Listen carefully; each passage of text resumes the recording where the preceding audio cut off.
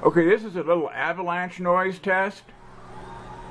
What I have done basically is I have a Zener regulator with no filter capacitor, and instead there's a 220 picofarad capacitor which couples the noise that will be generated, the avalanche noise generated by the Zener as it starts to break down, into the PD sensor instrument.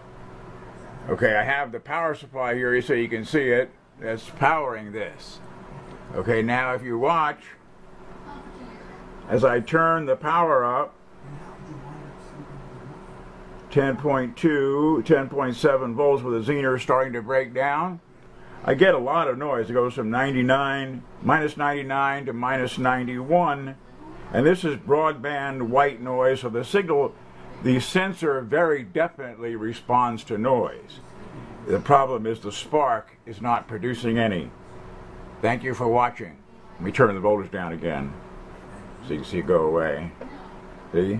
Went back up to minus 99, and there's no DC coupling. There's a capacitor to block DC. This is just noise being coupled to that little BNC connector there from the Zener diode right into the RF system there. So that's